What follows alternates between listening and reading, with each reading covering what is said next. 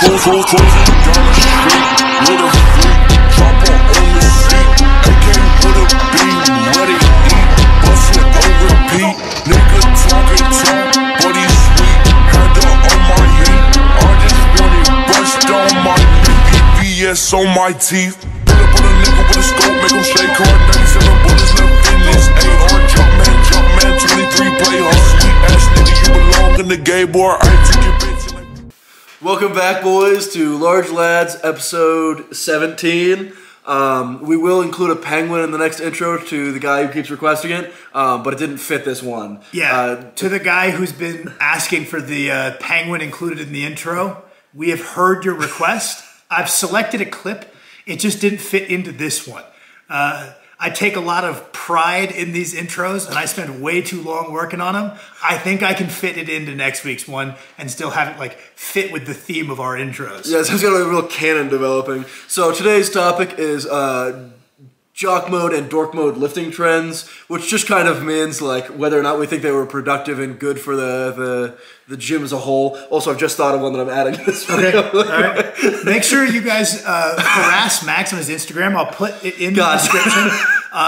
He said to ask you guys for your viewer questions. Read them and it was like, never mind, we're just gonna do jock mode, dork mode again. You know, I know what the fans really want, and I think the fans really don't know what they want. Yeah. They just want us to say jock mode, dork mode over. They love just us announcing things are good as bad dogmatically. All right, Large Lad viewers, opening as always, jock mode. So sorry for ignoring bunch of chads with questions that Max thinks are trash.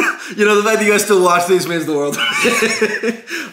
Cluster deadlifts. Those have been a real thing lately. Yeah. And I've kind of hopped on the bandwagon. So, jock mode. They've made my back feel better because I've been dealing with the weird ongoing back injury. It's like not even an injury, it's more of a tweak. And we've just found my first rep just feels so much better that I've just started doing cluster sets. I felt kind of lame hopping on like a IPF trend, but also it was just so much better for like me rehabbing my back. And I was embarrassed to hop on it, but they're going well. Yeah, clusters are an interesting one because clusters have been around for a very long time. Like you can go back to like lifters in like the 60s writing up cluster centered programs for bench squat and deadlift. Like Josh Bryant has done a bunch of like strength history things on guys that were huge on cluster method, right? You go, I don't know, 2010, 2012 kind of era, you had Matt Gary writing a lot about singles only deadlift programming, which kind of is cluster adjacent, where he would just say like, hey, you know, there's an inherent specificity to the first rep, yada, yada, yada. We should comprise our volume of like shorter rest interval singles for like 25 minutes, right? Matt Gary, also former head coach of the USAPL national team, lives here in Bozeman, right? Kind of right next to our gym. So that's cool. But they've been around forever. Right now, they're kind of having another resurgence. I know Lane Norton was using them for a while, way back when he was like kind of prominent within the USAPL. Now he's prominent just as like a big famous guy.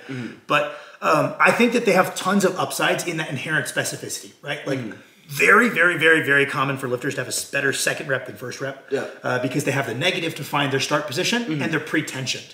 So being able to recreate that tension, very good. I think there's a lot of people, like any trend, there's going to be people who are horribly misusing it and be like, dude, I just crushed my all-time double PR with like what could barely even be called a cluster anymore. Where like they do a single, rest like 2 fucking minutes. They they cut the video, it jumps. I was going to say that was how much time passed in between there. And they're like, massive 40-pound double PR. And it's like, is this actually a good training effect? Or is this just a way for you to artificially overcome your plateau?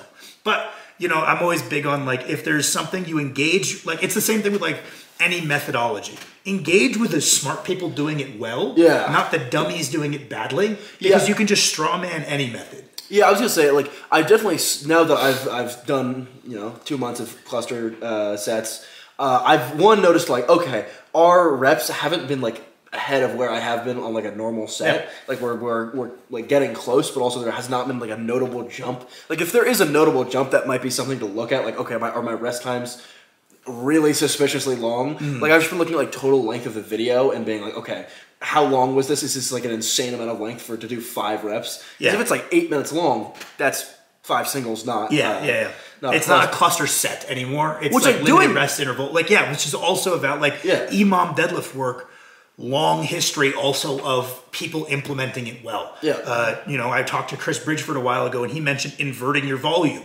Just taking like, hey, if you were gonna do 3 sets of 8 reps, take the exact same weight and do 8 triples on a more moderate rest interval. That way you get more first reps. Right? There's lots of different ways to tackle that bad second rep thing and build more first reps in your training. I think clusters are a great option and you could absolutely build a phenomenal training system around them.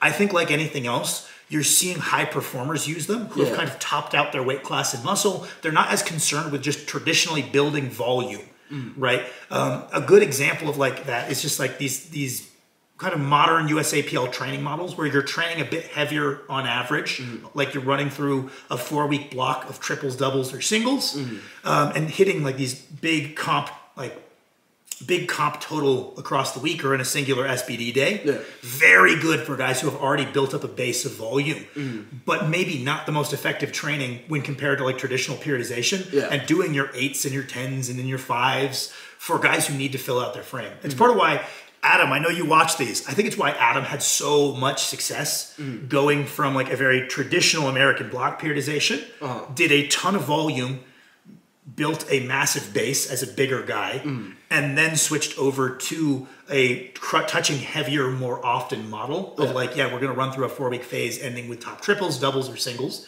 So we're practicing the skill of lifting heavy a lot more often, which does take away some of your mental energy to do really rigorous bodybuilding work. But if the base has already been built, that's valid. But the problem is people see like Bob. People see guys who doing a lot of accessories also, isn't it? True. People see these guys that do train heavier a greater percentage of the year and don't realize it's already because they have put a lot of muscle onto their frame relative to the people that are comparing themselves. I was gonna say it's like the classic like what you did to get there versus what you do now, because it's like, and I could John Hack gaining a bunch of extra muscle is gonna hurt his performance because it just makes his water cut worse at this point. So like just getting more efficient is like really what he needs to do. As long as he wants to be able to make 198 still. It's like there's not a ton of utility into plugging in like crazy amounts of volume. Doing a bunch of like crazy amount of tricep extensions like probably is not gonna be like the priority when it's just like you're bound to a weight class. Well, if you're like a 170-pound teenager or whatever. Somewhere with a lot of room to grow, it's like the amount of volume you need to be doing is going to be different from someone who's bound to a weight class at an elite level. For sure. That's kind of the thing with clusters is I could see them easily being misused because there's something fun. And like, sure. I don't think your 5RM would actually go up that much for a lot of people if they're good at like kind of the cone style. Grab a breath of air at the top, control the negative, let it sink into the ground so it's dead stop, and then pull again. If you're good at that, I don't think you'll inflate your like 6RM too much. You can make a big difference in your 2 or your 3. You know, and so it's like, you know, there's a temptation there, but overall, I think it's good. You know, and it's weird to say like jock mode, but it's a good tool. No, that's the jock mode. Also, you know what? Let me tell you guys something that's jock mode. You know what I hate? I hate fucking porch pirates. I think that this is actually how we're jock mode or dork mode? Who, the porch pirates or me hitting them with a fucking bat? Okay. I hate those motherfuckers. This is actually how I'm gonna blow up the channel. Is I'm just gonna live stream like a full Looney Tunes style setup of me putting a bait box in front of our house and just standing there behind something with a bat and fucking clocking someone. So the real issue Single mom trying to steal my fucking package. Maybe I'll be nice. Hit him in the arm. This is fucking bullshit. Don't steal my packages. This is going to be used in court one day. Absolutely. As like, this is absolutely premeditated. This is entrapment. Yeah, and they're going to select a jury of my peers, so a bunch of fucking chads, and they're going to say, wow, jock mode, that's hilarious. What's your Twitch? That's also really funny. I feel like this has been, back in Tacoma, we had a lot of packages stolen. A lot of packages stolen. We haven't actually had one stolen here, I don't think. I've got one that's kind of MIA right now, but I don't think it was stolen. I think it's the post office doesn't know where we live. But like back in Tacoma, we had a bunch stolen. I was ready to go to jail. I was ready to be locked up for the next 10 years if I caught one of these motherfuckers. We did also have like a perfect like nook beside our door. Like hiding there. A perfect porch pirate thwacking station. And just the mailman. Our roommate. All right, next one. Roommate with our dog. Belt cleans and strongman. I have limited thoughts because I'm not in strongman, but I think it's very illogical that belt cleans aren't allowed. You're allowed to wear figure eights. You're allowed to wear a deadlift suit. You're allowed to wear a squat suit. You're allowed to hitch. You're allowed to get your overhead above your head by any means necessary, but you can't make it contact with your belt, it doesn't make a tremendous amount of sense. There's a good bit of evidence to suggest that the first lifting belts were actually invented to put the barbell on for like old-timey circus strongmen. I think that's where the term clean comes from. If you got it up to your shoulders without putting it on your belt, it was called a clean lift, a clean, right? So it makes no sense in the history of like circus strongman. That's why the belts even came about, that's not allowed. I think a lot of it really is just kind of gatekeeping. It's a bunch of guys who are in the sport early. This rule kind of arbitrarily came about. They had a bunch of reps disallowed because their axle clean touched their belt. And they don't want, like, they're like, well, I had to suffer through this, so the next generation of strongman can't have it easy. I was red lighted for this so many times, blah, blah, blah. You can't either, instead of asking if the rule was really important in the first place. Yeah. And I kind of think it artificially puts a gap between lighter weight classes and the open guys, because the open guys have a gut, and so they're able to do a non-belt continental a little bit better. I think it artificially puts a gap between them, which really, if you look at like the lighter weight classes with having like a proficient split jerk, they're putting weights that are like concerningly close to the open guys over their head with their better technique, but you're limiting them kind of artificially with their clean almost. I'm not a fan. I think it kind of evens the playing field. Just everybody can put it on their belt. Fair enough. We cheat in every other way possible. Why not? You know? So banning belt cleans, dork mode. Belt cleans in general, pretty fucking cool. Jock mode. All right, belt cleans in general, jock mode. All right. I'm sure somebody's going to disagree with me on that. I just don't get it. Yeah, dips. Kind of a little bit of a trendy thing in powerlifting for a moment. Jock mode, just in general. I think overall, obviously, people can like hyper specialize and make them less productive for like a bench carryover and can get too good at them. But in general, very good accessory, jock mode. Yeah, some people take them too far. Some people start using street lifting technique, which nothing wrong with street lifting technique, but that's the technique to move. Like that's like, it's the same thing as like arching your bench press, right? We're trying within the rules of a competition to maximize a result, not trying to maximize the training effect of the lift. Yeah. Right? Because it's like, let's say you're a bench guy. You're a bench specialist, just hypothetically, for simplicity, right? A weightlifter doesn't compete in the high bar squat. But it's a motion that correlates really well with the physical characteristics of a good weightlifter, so we do a lot of it. Yeah, you could make an argument dips are very similar. We don't compete in the dip, but dips build the physical characteristics that tend to correlate with a good bench press. So we do some dips, right? The difference is, just like the weightlifters, they're like, oh, well, squatting is useful. Well, squatting is useful if we use it in this way that's like developmentally relevant. We're gonna high bar deep squat. They're not like, okay, well, I'm going to move the bar lower and widen my stance and cut my depth. Yeah. Because, oh, squatting is good, thus I should squat in the way to move the most weight, not in the way for the developmental effect. Yeah. You can do the same thing with dips. You really, really can. Yeah. You know? And so I think that's one thing, like some people were like getting just so hell-bent on like flexing their numbers on Instagram that they were kind of missing the forest for the trees with the dips. Yeah. But that being said, I fully agree. Dips do correlate really well with the physical characteristics of a good bencher. They're like one of my absolute most common assistance work to prescribe. What are you smiling? What are you smirking about? I just thought of another one. Okay. Smirking, your idea is so good. So good. This little shitty wearing a mask in the gym, like TikTok style. The most dork mode thing I've seen. Hold on, you clarify what kind of mask. This sounds very different than what you're thinking. Like a Halloween, Spirit Halloween, like Jason mask on like Wednesday. These guys deadlifting in like spooky costumes. Deadlifting in costumes, whatever. Like that's been around forever. It's like for her, I'm dressed up as a banana. Look at my deadlift, right? The guys who wear like scary masks and then like scream and deadlift and post it on TikTok, potentially the most dork mode thing we have ever covered. We got one that later in this one that might compete. Holy fuck! I'd never heard of this until you showed. Yeah, Max shows me. I don't know anything about TikTok. I don't really watch reels. I don't watch anything like that. So Max generally shows me, for a while actually, I used to have a very positive opinion of TikTok because the only ones I would see would be ones Kirsten would show me because she knew I would think they're funny. So I was like, oh man, everybody on TikTok is so funny. And then Max started being like the antagonist here and showing me nothing but shit he knew I would fucking hate. And he showed me this shit of like some guy wearing a mask and like yelling and everybody glaring at him. He's like, they're miring me. Like, wow, that hurt me. That hurt me badly to watch. I think I'm really susceptible to like huge selection biases. Yep. Like I think Australian people are chads. Yep. Because the only Australian people I ever hear from regularly Yep. is like Rob Whitaker and Volkanovski, Sebastian Oreb, Yep. and then my client Caspian. Who maybe Caspian's not quite as much of a stud as those other guys.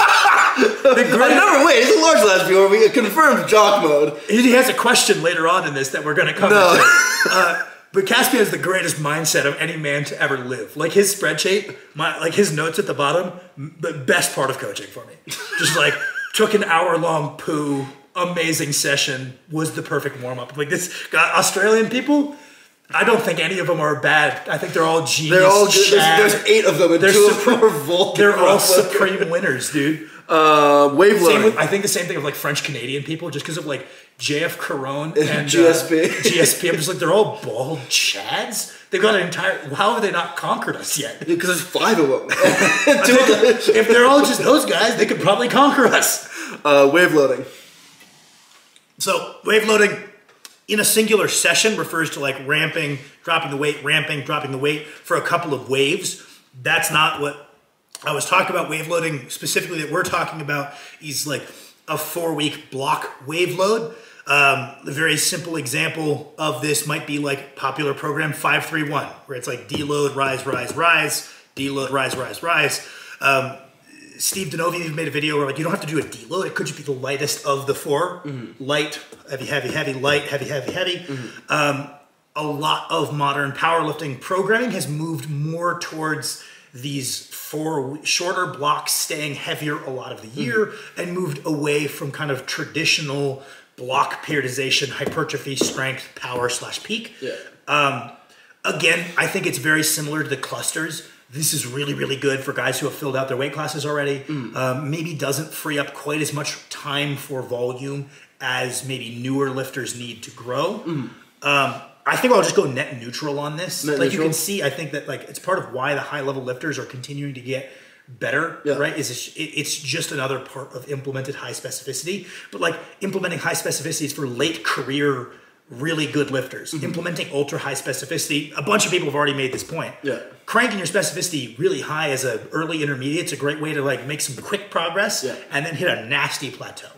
Right? Cranking the fuck out of your specificity in general is overrated, right? Unless you're talking about like very specific sub-demographics, right? So I don't know. I think this modern, like, it's a cool spin that I've definitely taken for some of my strongest guys. Like Tyler, the guy I coach, he did 848 or something, 843. Huge deadlifter, very strong guy. To the point, and he's tall. He's like 6'3", so he accrues fatigue very easily, right? So it's like a traditional building volume type phase, kind of the same thing Nate observed, right? When you're moving your lifts that far, building volume is just so disproportionately fatiguing. We've moved him to more of that wave loading type scheme. Whereas most of my lifters that aren't giant 6'3" monsters are going to use more of a traditional 10-week block periodization, right? But it's I think it's very good. I think it's the logical advancement of high level training. I just think again it's like super susceptible to the whole copying advanced lifters when you shouldn't. All right, neutral mode. Yeah, neutral mode. Okay. We got French low bar. So it's dork mode, jock mode. We'll have to consult Kirsten. Like what do you call the people that are neither dorks nor jocks? Normies. Normie mode. Normie mode. You know, that's probably what Kirsten would say too. Damn it. French low bar. Dork mode. Bring back the Ed Cohn rule. We have a rule to stop it. We shouldn't have gotten rid of it. Don't put the bar that low. It looks lame. It looks stupid. All these powerlifters being like, oh, well, it's within the rules. The rules should reflect what looks cool, all right? Start using bumper. Well, if you like, I mean, the history of powerlifting, right? It was like, hey, weightlifting is too technical. We want a contest to kind of just pure brute strength. So it's like, you could make an argument, and this is, I took a sports ethics class that I dorked out in, and like, I probably talked more than every single one of my classmates combined. Like, I love that class. And it's like, you have arguments about spirit of the sport versus rules as they're written. So it's like, okay, well, it's within the rules as they're written, but the spirit of the sport is this vague concept. There's unspoken rules in a lot of sports, right? So it's like, what is the spirit of the sport? at one point in time, the spirit of the sport was like, hey, we're not trying to bend the rules. We're trying to have a strength contest. Yeah, it's a test of but then strength. it became more of a sport. Yeah. And when things become more of a sport, not just a strength contest, people are going to try to lift more within the rules, right? Yeah. And so it's like you could get in a bunch of things. I'm invoking spirit of the sport card. Yeah. Move that bar up higher. Yeah, well, I think the rules... Coward. All right. Listen, you're being boring here. I'm just going to talk about assaulting porch pirates and calling people cowards. Yeah. I'm carrying this one between the intro. Yeah. All right. Zoomers as a whole. Entire generation. That includes... Sam is technically a Zoomer, aren't you? Yeah, I don't know. It depends on what you look up, right? No, he's It's a Zoomer. He's a I've Zoomer. been back and forth on this like a bunch of times. Okay. Because it's like you'll see the cutoff for like millennial moves a bunch. Some things like, oh, if you're born after like 93, Yep. you're a Zoomer. Yep. It's like, yeah, I'm definitely born after 93. Yep. And then the latest I can see is like 1999 or 1998 when I was born. Yep. So I'm like, I'm either just the youngest millennial of all of the millennials or I'm the oldest of the Zoomers. Which, Jesus Christ, that reminds me of Kirsten always calling herself an elder Zoomer. That is dork mode. I love Kirsten. A rare moment. Yeah, the big dog, rare dork mode moment from the big dog. This is good. Speaking of Zoomers, something to touch on, right? You know, it's been the most trendy thing in lifting. Sam Sulek. Generally, jock mode for the lifting community. I feel like I've seen a slight uptick in the average work ethic of our local teenagers. Yeah, actually, they've been working hard. That's a tremendous point. Huge positive influence. My opinion of Zoomer gym goers. Yeah. Much better. It's really funny. They all have grown out their hair and wear a baseball cap over it. Yep. Oh wow! They like have a uniform. They've been working hard though. They train. There's one guy at our gym. Seems like a really nice guy. Yep. He like saw me doing hammer curls the other day, and then stopped training like legs and started doing hammer curls. And I was like, "Fuck yeah, dude! Like that's so wholesome."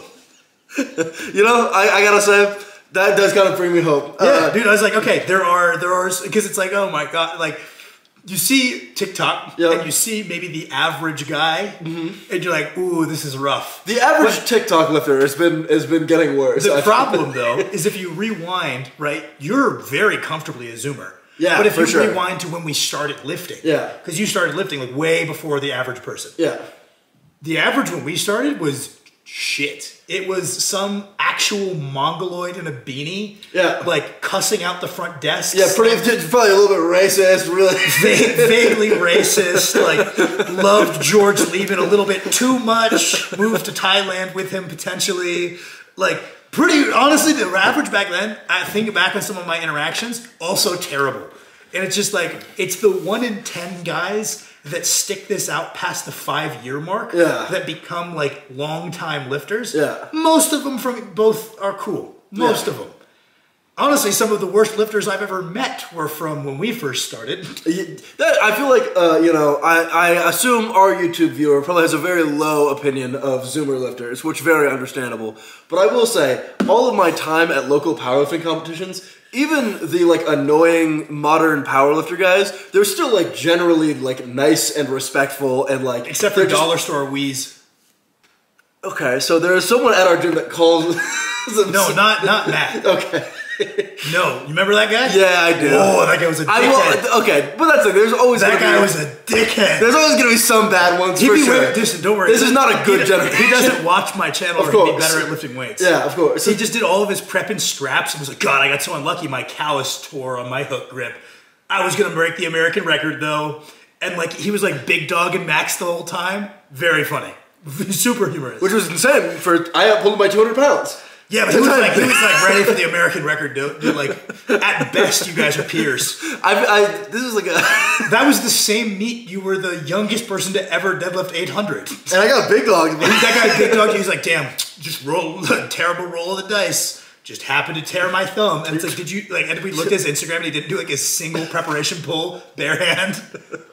Yeah, that was rough. Cranking some pound plate sumo pulls. But generally, I feel like, you know, most local meet experiences I've had have been pretty Real positive. life is much more reassuring than the internet. Yeah, yeah. I feel like the average powerlifter is a lot less lame. Less shit than the internet would have you do. Yeah.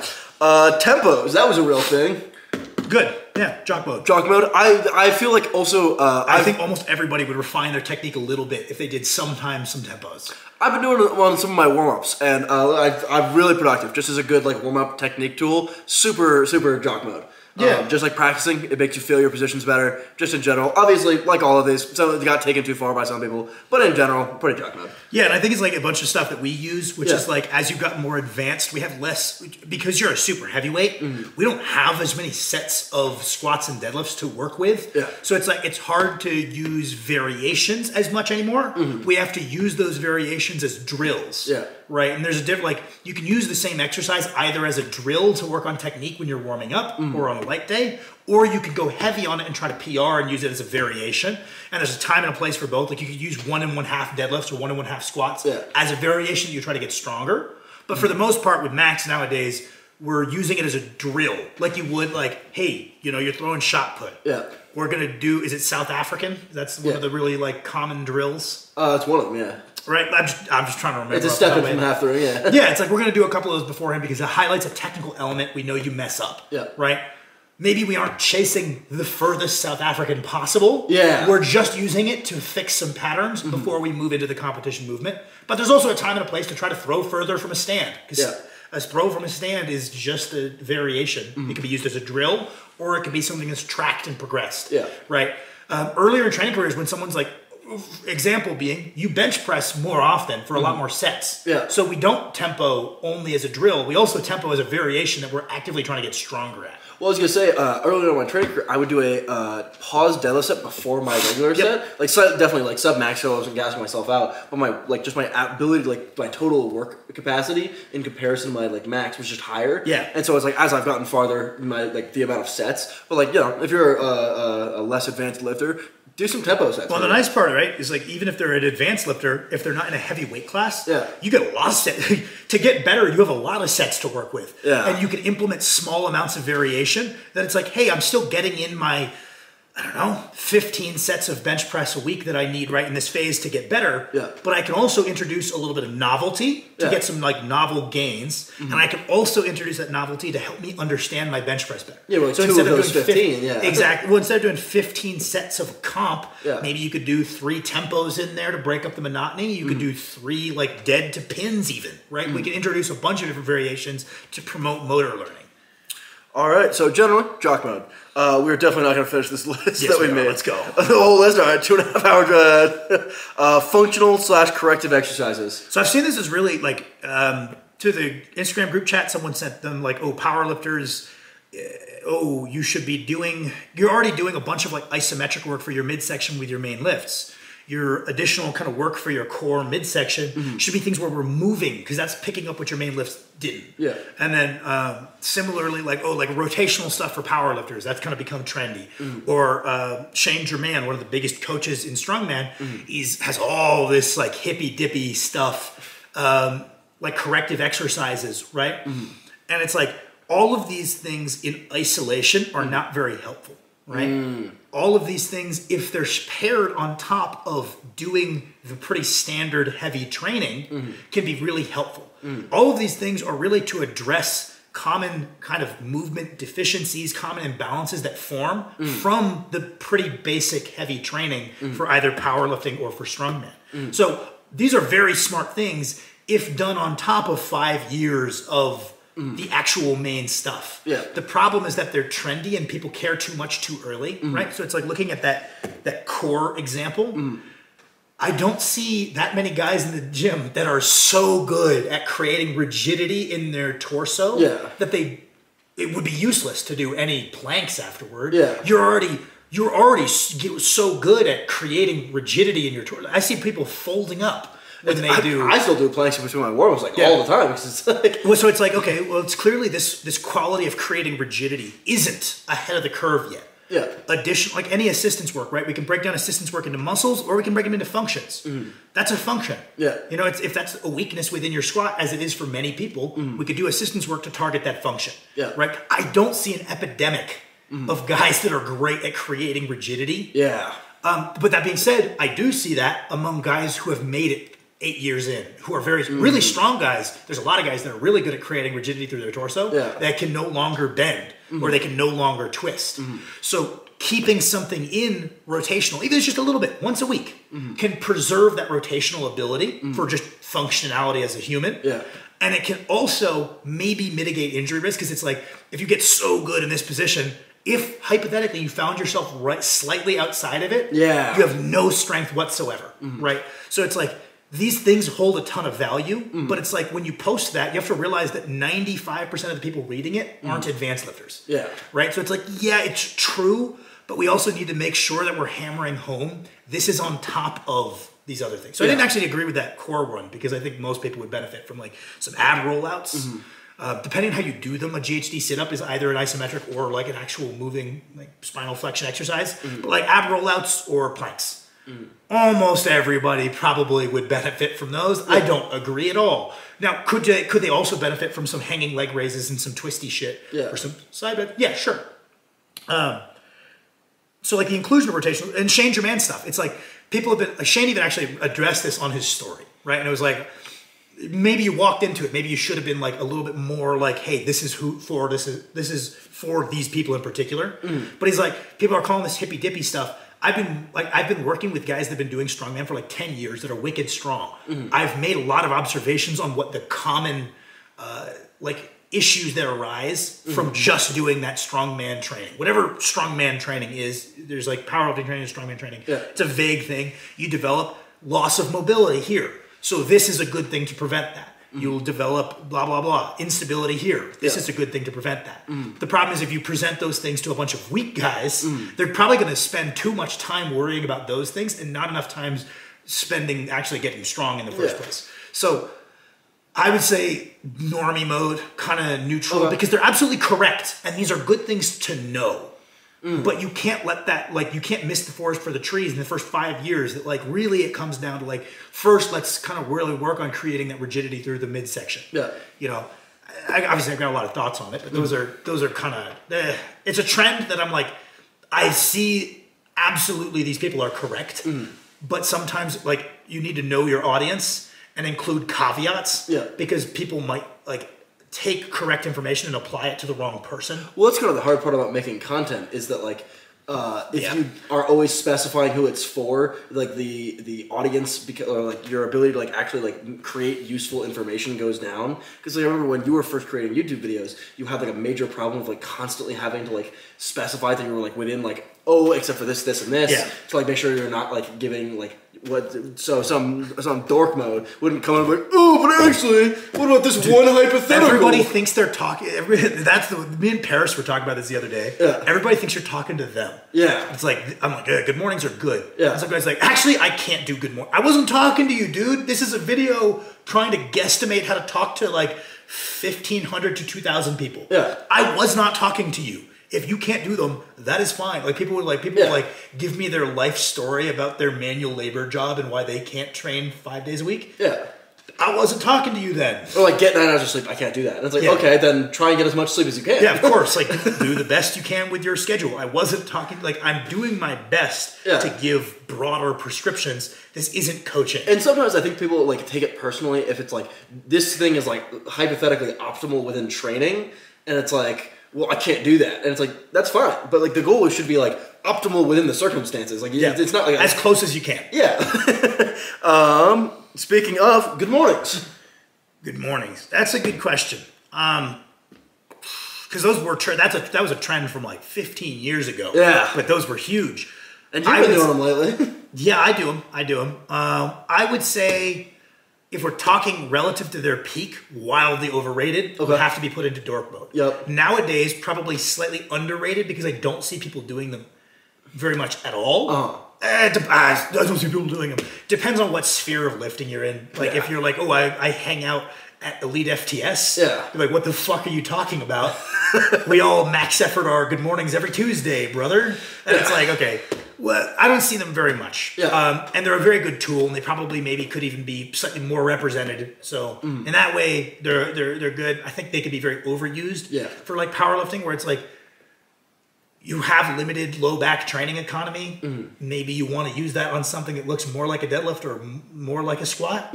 And you can see that in the deadlifts of that era. They were wicked strong. They just weren't good at deadlifting. They dedicated so much training to getting their posterior chain unbelievably strong. Yeah. But then this training specificity was very low. Yeah. And the results in the deadlift have skyrocketed since. Yeah. Kabuki bar aside, sumo deadlifts aside, the results have gotten far better from those multiply deadlifts that were being put up in the West Side era. Part of that's because they were told that they needed to go to weight classes above where their deadlift could be good. Yeah. That's part of it. But part of it is that low specificity, low skill deadlift program is like, yes, you're wicked strong, but you're not very efficient at displaying it. Yeah. Right? And then people are like, you can only deadlift heavy once a month. And it's like, Mike T came around and was deadlifting heavy 2 to 3 days per week. Yeah. And then pulled 840 on a stiff bar. And everybody's like, what is this? You must be cheating and doping. How could you recover from this? Yeah. It's like, well, it's because he's better at deadlifting. So it's like, a more you're training efficient movement, easier to recover from. You're training, you're always trying to juggle like, okay, well, I want to build a bigger machine because using a bigger machine, it's easy to lift more weight. Yeah. Right? But I also want to be good at using that machine. I want that machine to be efficient. Yeah. So we're always juggling like build a bigger machine, get that bigger machine better at squatting, benching, deadlifting, or strongman. Right? The Good Morning is a great tool for building the machine. Not a very good tool for making it better within like specific skills. So as long as it's not like chasing what phase you're in, caring about like max effort Good Mornings, probably taking something too far. Yeah. Right? You trying to get better from a 3 to a 12 rep max Good Morning, probably a great tool that a lot of people could use. So I would say Jock mode nowadays, because I'm kind of thinking like Jock mode, Dork mode is kind of is relative to like public perception. Yeah. Because like all of these things could be used other than Zoomers. Belt squats. They were a real flash in the pan. I remember it was like a 1 month period. Dude, guys were posting like you could not increase your like they were like doing like stories where they were doing like Q&A stories. People were like, well, what can I do? My gym doesn't have a belt squat. Could I do like deep leg presses? And they're like, it's not the same at all. Give up. What the fuck is wrong with you guys? Yes, the deep leg press will work. The hack squat will work fine. Like they're like, no, the specificity of a belt squat can't be matched by a leg press. The specificity of a fucking belt squat is terrible. I remember there's no specificity. If anything, in some ways, the leg press is more specific because you're getting knee extension and hip extension. Whereas if you like kind of look at the mechanics of a belt squat, it's very, very knee extension centric. So it's like in some ways a deep leg press is more specific. But I remember like people were like posting like fucking Chance Mitchell, right? Was like, no, there's nothing that could substitute. God damn it, dude. Like you're convincing guys with a 405 squat they can't get to 440 without a belt squat? Yeah. I don't know. It's a bummer because I was doing belt squats at the time. And so like in the time of like less than one block of my training, I saw them like become this hype thing. And then everyone would be like, that was actually like really stupid. And it was like, no, they're just a good exercise. That's they're a very good exercise. Right? Yeah. Especially very Jock mode. A lot of guys need to bias towards their knee extensors. Yeah. Because their hip extensors are actually pretty decent. Their knee extensors really need work. Yeah. And it's like, it's a lot of ways, it's kind of like a leg extension because it's very knee extensor heavy, and that's kind of what is going to be the limiting factor. Yeah. But with a bigger range of motion and a kind of more relevant strength curve than a leg extension. They're a great tool. And, in our program, we always have like some kind of squat pattern movement where we're not limited by the lower back. Yeah. Some athletes, that's going to be a belt squat. That's a great option. Some athletes, that might be a unilateral squat. Some athletes, that might be a leg press. Yeah. Absolutely, there's some athletes that will get better results on a belt squat than a leg press because they do need that bias toward the knee extensors, right? Jock mode, great exercise. At the time was overhyped. Nowadays, I think it's fine. Yeah. I don't think it's like rampantly over or underhyped nowadays. Yeah. Overall, very Jock mode. Back to Zoomers. Chain in mouth or something else in your mouth and shiesties. Something else in your mouth for sure, dude. If you're listening with a chain in your mouth. That was such a weird thing because it was like Russ Swole had his Russ was doing it, and then just like, out of nowhere, everybody's like in the gym with a fucking chain in their mouth. Like that was crazy. That was a wild little bunch of 16-year-olds with their dog tags. Yeah, I've never been more glad to stop. That was something. a horrendous. Yeah, that and the shiesty. The shiesty might be even worse. Yeah. Which brings us to the other one we also have, which is the crop top. I really don't know which of those three makes me want to fucking off myself more. And I don't have to worry about getting demonetized because all of these are demonetized because the intros, I insist on actually using non-copyright. I don't want to use copyright-free music. Very cool. Ruin my art. Yeah, oh god. The shiesties kind of go along with the weird spirit Halloween mask TikTok trend. where it's just like to do your posing in the gym, you're wearing a little weird outfit. Stop doing that. I know none of our viewers are doing that. Hopefully, no, none of them. These guys are chads. Yeah, they're all jock mode. These guys so are a bunch they of can't very smart, muscular men. Please buy our merch when we release our Sheether training masks with Ode on them. And then maybe two or three very muscular women. Yeah. So overall, very, very dork mode.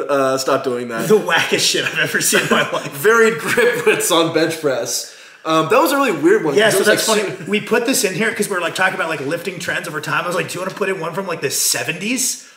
Because it came back. When was it that people were doing the really heavy, like maybe 5 years ago? I'm gonna be honest. I think it came back again.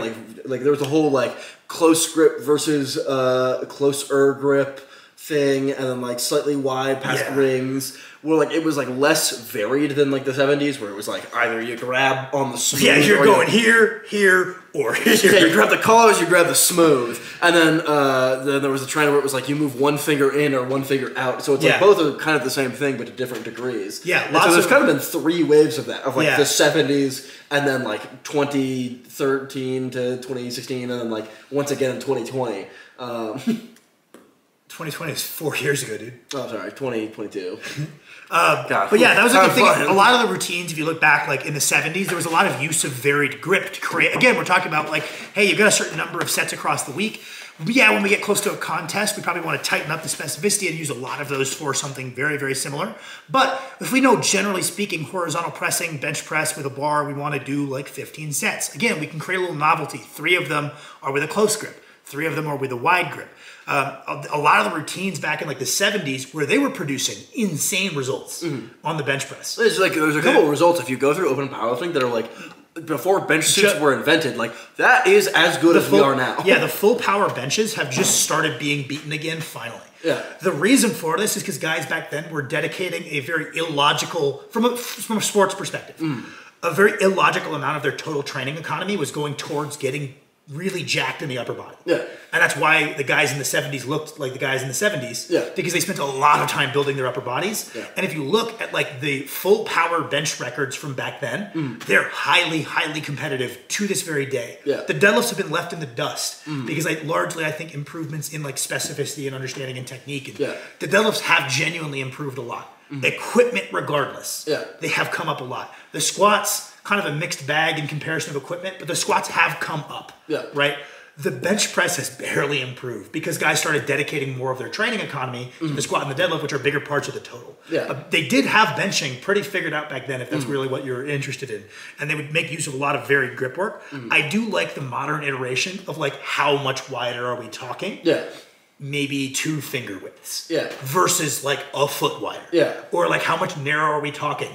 A bit narrower. Yeah. I prefer that training model of like, again, we got our 15 sets, we're going to break that up. You could even say 5, 5, and 5. Yeah. 5 regular, like if we're in kind of an off-season setting, if we're keeping them closer to our main one, that'll work great. That's a great routine. I think that's something that's like interesting is like how many comp sets are you doing, but also proximity to a competition movement is also Yeah, really, it's like really that. important. You could count that as a set, like a low pause, a deadlift with a low pause. Yeah.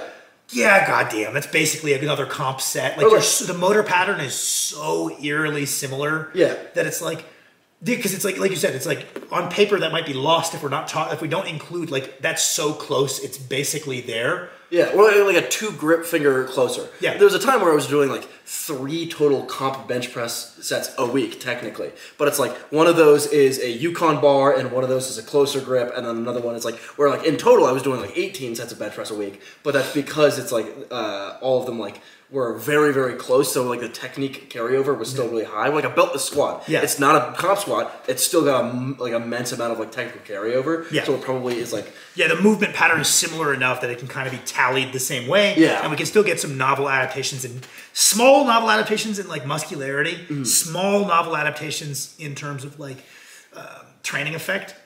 Nice novel adaptations in terms of technique, better understandings of like how your triceps are working. Yeah, I remember my Yukon bar. It was like very, very similar, but it was something just different enough that was like allowing me to feel like different parts of my how to technique. stay tight at the bottom. Yeah.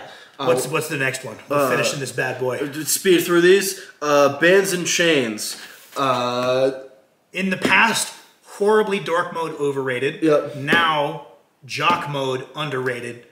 Big caveat is like how much band or chain tension are we using? Yeah. A lot of band, a lot of chain. My personal opinion, not great.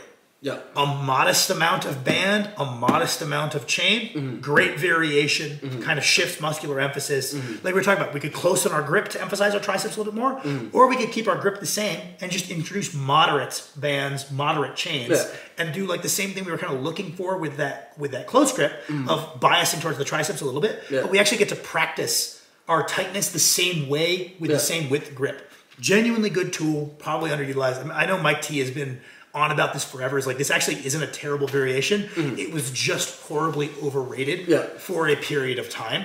But this is a perfectly reasonable variation to implement in moderation. Bulking and cutting versus main gaining. I don't even know what the consensus is now. Okay. Because it was like Greg Doucette was like main gaining or whatever the fuck. And then like people were like, no, you have to bulk or cut, to where like I even had someone tell me in my Discord that like it wasn't wise ever to be eating at maintenance. And it's like, well, I'm not a bodybuilder. Even a bodybuilder, I would argue, there's definitely times where eating at maintenance makes perfect sense. Like I don't think there's much research to it, but I do think that there's validity to bulking, holding your peak bulk weight for a little bit before beginning your cut, and just accumulating some training time at this biggest, strongest state. And you're seeing your numbers continue to go up, but you're not getting any fatter. But your number are continuing to go up, and it's not new exercises, so that's probably indicative of some amount of tissue gain. Holding that bulked weight, people seem to retain more muscle on the way down. I don't know how valid that is. But even from a bodybuilding perspective, periods of maintenance make sense. But this guy was like, oh man, there's like, from just like a pure efficiency perspective, like why would you ever be not cutting or bulking? It just makes more sense if you're going to gain tissue better this way, you can improve body composition better this way. It's like, I'm not concerned about, like, it's not just purely what is my DEXA scan. There's guys who are better than me with worse looking DEXA scans. It's more complicated than that. We are performance athletes. Just being able to recover and put in periods of productive training makes it so periods of maintenance makes a fuck ton of sense, right? I think so. I think either it was main gaining or cutting and bulking is like the right and correct one. Very dork mode. Like that's what I think. It was a yo-yo, right? People are like, getting fat is stupid. And it's like, getting fat is probably stupid for the vast majority of people. Because they're just gonna hate how they look. Like people were like brainwashed. They're like, dude, if you gain 50 pounds. Even if you gain fat, you're gonna like how you look. No, you won't. Like people are like, yeah, you're gonna gain more muscle though. You're not gonna be skinny anymore. And it's like, you don't look good though, which is what most people care about. Most people care about looking good. That was the big thing with like the whole turbo bulking thing. Is that like, you know, if you want to eat Twinkies and try and bench 500, very cool. But like, don't lie to yourself that you're gonna like it. Dork mode to do that and then be like, I hate how I look. Then don't do it. No one is forcing you to. This isn't like... Or then like have an awakening moment where you're like, yeah, powerlifting is stupid. They just tell you to eat Twinkies. No, we fucking didn't. You are an idiot. Dude, oh my God. I just train for like, you know, like functional. I'm not one of those stupid powerlifters. You could have powerlifted without getting morbidly obese, you dumb fuck. That's like one of the most dork mode things I see routinely. We've gone through so many generations of people we know doing like dreamer bulking. Being like, God, powerlifting sucks. I'm fat. And then they're like, you know, you could cut and keep powerlifting. Like, there's weight classes, they're dots. And you're like, no. And then they're just like, I quit powerlifting. It's terrible. I'll just be like, yo, powerlifting is so bad for you. And it's like, yeah, because you were maxing out 4 times a week and hurt yourself over and over. But good powerlifting is not like this inherently dangerous activity. Like, I just can't, like, it's always crazy to me when someone does a terrible job of powerlifting and then it's like, powerlifting is terrible. I'm not super in touch with like the YouTube, like, Paris has a much better feel for what's going on. I'm not in the know. Usually I get my updates from Paris. But like, I think it was like, people were like, awoken to the fact that like indefinitely bulking is a terrible idea. Or even bulking with a huge margin. Right? Of like, I'm going to fluctuate 20 to 30% of my body weight. So like a 150-pound guy doing a 45-pound bulk rather than bulking within like a 10% up and down, right? Like 150, come up to 165. Hopefully you come down to 155 and then up, down with a smaller margin. That's great. But people I think people strawmanned it and were like, big bulks bad. And then everybody was like, big bulks bad, main gaining for life. And then people are like, main gaining isn't a very, like most people are skinny. If they want to gain muscle, main gaining is not a very good way to do that. Just bulk within a tighter margin. This is So fucking simple. Guys in the fucking 60s knew this. Guys in the 50s knew this. To bulk and cut within smaller margins. It's also like the time proximity thing of like the amount of time that you're comfortable dedicating to bulking or cutting should affect the amount that you're gaining. There's a dude that's been messaging me that's been gaining like 30 pounds and then cutting the same 30 pounds. And it's like, if you're doing this in like a 6-week period, That's beastly. this is the least productive thing I've ever heard. Beastly. I think that's, You're just losing and gaining the same amount of fat over and over. Yeah, some guys are phenomenal at yo-yo dieting where it's like, wow, you can put on weight really fast, but you could also strip weight really fast. Yeah. But it's like so unproductive because you're just returning to the same 2 weights over and over. Oh my god, Oscar, legend of the channel, one of the craziest things was like, it bulked like 100 pounds and then lost it and like didn't gain any muscle. He gained a little bit of muscle. Oh, so little. He took a bunch of steroids, he gained a little bit of muscle. Pause deadlifts. Good. Overall jock Champion. mode. Best variation for sumo deadlifters, period, full stop. Don't pause at your knees if you're pulling sumo. If you're pulling sumo, you should probably be pausing like a centimeter off the floor. It is great for forcing you to work to maintain your positions, which is an integral skill to sumo. There's a reason a lot of good sumo deadlifters use them. Awesome variation. Conventional also can work really well. I think a lot of guys do just ego pause below the knee. Yeah. Some guys, I think, make that work, but it's pretty rare. Yeah. Like Andrew House does like a moderate height pause, and it seems to be working pretty well for him. Yeah. Most guys should be pausing lower because that's where they lose their positioning. Yeah. You should be challenging the spot where you're losing your positioning in your pull. Yeah, or it's like if you're way better at pausing at your knee, probably shouldn't be pausing at your knee unless you have like a very good training justification for it. Fatigued singles. Good, again, probably when they were kind of trendy, people were overusing them in contexts where it's just not necessary. Because I think that there's tremendous amount of value in just approaching a weight that is going to be hard for one and executing it well. Yeah. And I think there's tremendous value in having the tools to make a moderate weight that. Yeah. Right? Doing work sets beforehand could work. Some guys are head cases and that being hard would fuck with them. Yeah. And so it's not great. But they should overcome that. Just being able to like, I don't really care what's on the bar. Yeah. I'm going to execute a hard single. Yeah. Tons of like psychological benefits to it rather than like thinking like, oh, I always... Hard single is automatically 600. Hard single might be 550. We shouldn't have these like better and better athletes usually are less kind of mental about what's on the bar. They're just about doing a single. Yeah. Like, I don't want to know. I'm not going to try to do the math. Yeah. Or like you tell them and they're like, that number means nothing. Numbers mean less in terms of like pre-lift thoughts to better and better lifters.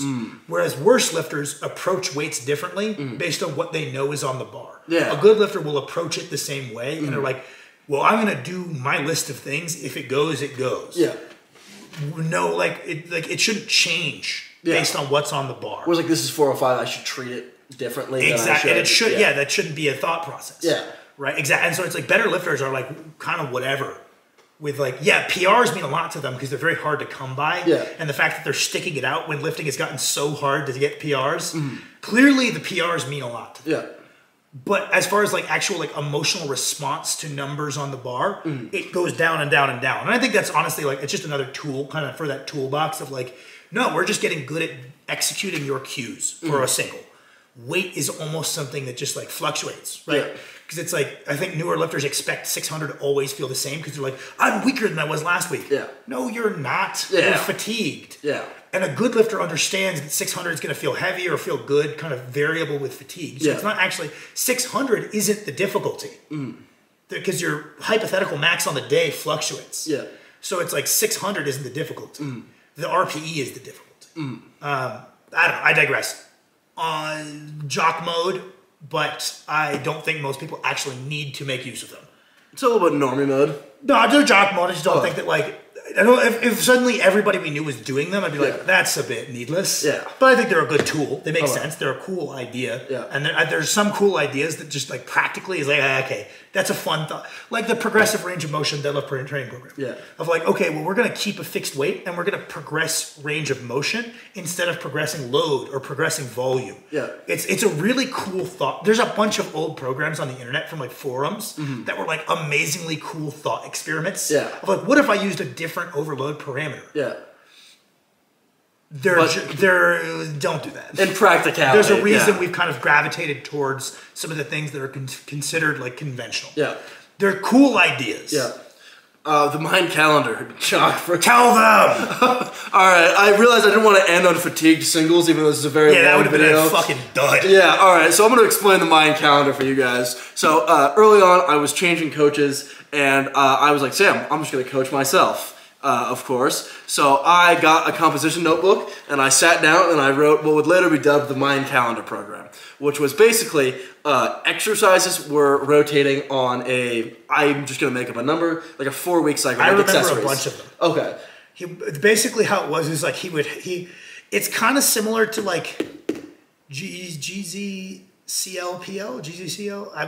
Sorry, I'm blanking on it. Very popular program. Just in the fact that there's like tier 1, tier 2, tier 3. Yeah. So Max basically just devised like a tier system of like, first is the tier 1 exercise, which is going to be squats. Yep. Then tier 2, I think we were doing already like kind of a higher frequency model, so maybe it was a deadlift variation. Yep.